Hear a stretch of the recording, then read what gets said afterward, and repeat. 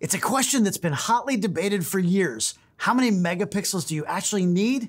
I'm going to give you my thoughts on today's episode of Ask David Bergman.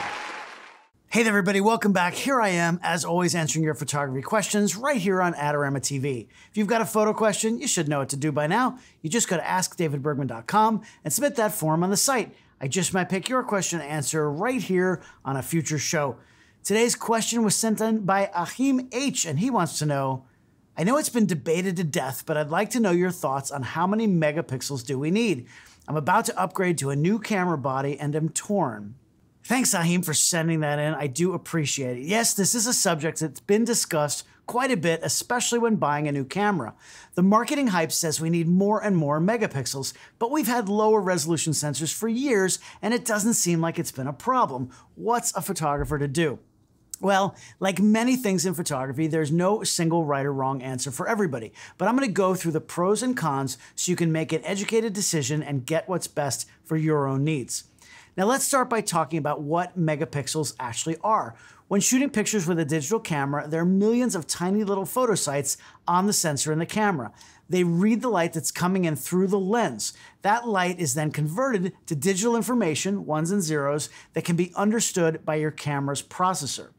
Those photosites effectively become pixels, or tiny little dots of different colors. If you put them close enough together, or you stand back far enough, they form an image. You'll usually have millions of pixels making up a single photo. And you know what we call 1 million pixels? You'll never guess, a megapixel. Now, each camera natively has a set number of maximum megapixels. For example, the sensor in the Canon EOS R3 produces an image that is 6,000 pixels across by 4,000 pixels down. Now, if you multiply those two numbers, that's 24 million pixels. So the R3 is considered to be a 24 megapixel camera. In the early digital days, you were lucky to get 1 or 2 megapixel cameras. Today, 20 is common, with some cameras having 50 or even 100 megapixels. But the question is, do we really need all of that data? How many megapixels is too many? Now let's go through some of the pros and cons in different categories. First, we have to talk about image quality. Camera sensors are made in different sizes and can range from very small, like in a mobile phone, up to relatively large ones that you find in medium format digital cameras. However, the size of the sensor doesn't necessarily tell you how many megapixels will be in your image. The Canon R3 and the R5 both have full-frame 24 by 36 millimeter sensors. Now, we've already determined that the R3 is 24 megapixels. The R5, though, has nearly 45 megapixels. It's a 45 megapixel camera. That's almost double the amount of pixels from the same size sensor. More megapixels from the same size area means the photosites are pushed closer together. That means you're going to have more detail in your images made from cameras with more megapixels. That's always going to be a good thing, right? Well, to get more pixels from a given space, from that same amount of space, the individual photosites have to be smaller. Smaller photosites generally don't collect as much light as bigger ones. So, assuming everything else is the same, and that's a big caveat, while there may be more detail, pure image quality isn't as good on higher megapixel cameras. You'll have more digital noise, especially at higher ISOs, and you'll have less dynamic range. In practice, though, everything else is never the same. As I said, there was a caveat. There are a lot of factors that can affect the quality of your image besides just the size of the photosites. What lens you use, for example, makes a huge difference. Using good glass is probably the best thing you can do to increase the technical quality of your photos. That's going to minimize things like chromatic aberration, diffraction, and even flare.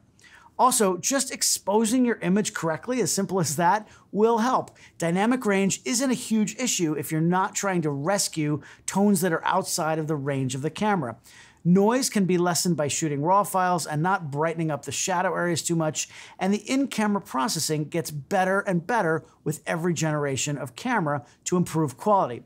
We also have fantastic new AI noise reduction technology that can really level the playing field. The thing is, most people are not zooming into your images at 300% to check image quality. If you make a compelling photograph that moves people, a slight change in quality based on the number of megapixels is kind of irrelevant. Next is the display and printing of your images. We have to talk about that, of course. For showing images on your phone or on your computer screen, you don't really need that many megapixels at all.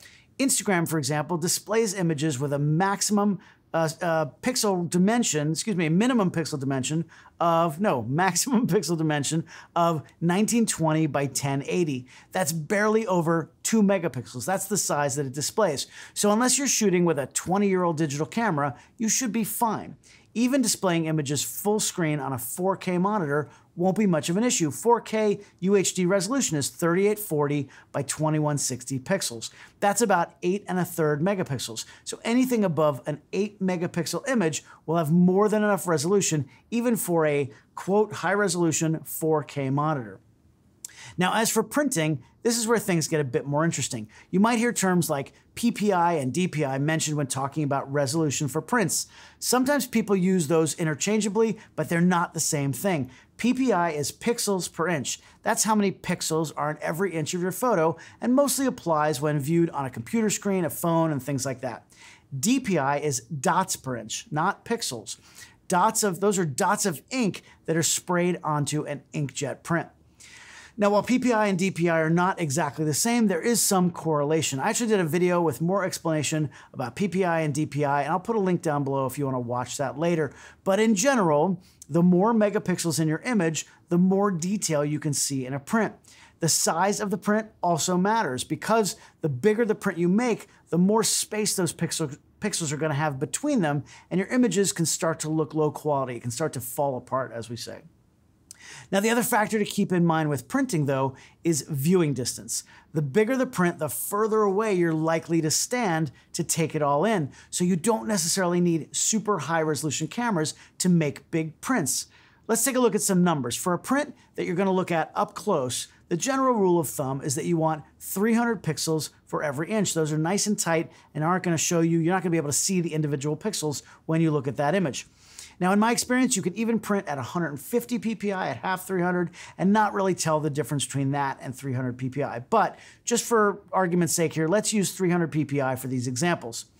Now, in that case, a 4x6 inch print would need at least 1200 pixels, that's 4 inches times 300 pixels per inch, by 1800 pixels, that's 6 times 300. 1200 times 1800 is about 2.2 million pixels. So 2 megapixels is all you need for a very good, high quality 4x6 inch print. Now, what about an 11 by 14 inch print? Well, if you want the highest quality 300 PPI to look at up close, you're going to need 3300 by 4200 pixels, or 13.8 megapixels. Anything above that is not needed for that print. Now, what about a giant billboard on the side of the highway? Those things are massive, right? Billboards can be 48 feet wide by 14 feet high. If you wanted that billboard to be the highest quality possible at 300 PPI, you'd need an image of over 8,700 megapixels. That's a lot. Needless to say, that's not going to happen, right? But remember, viewing distance. Realistically, no one is going to see a billboard from 2 feet away. Those are usually viewed from a couple of blocks away, so the PPI can actually be much lower than 300. Usually they're printed between 10 and 40.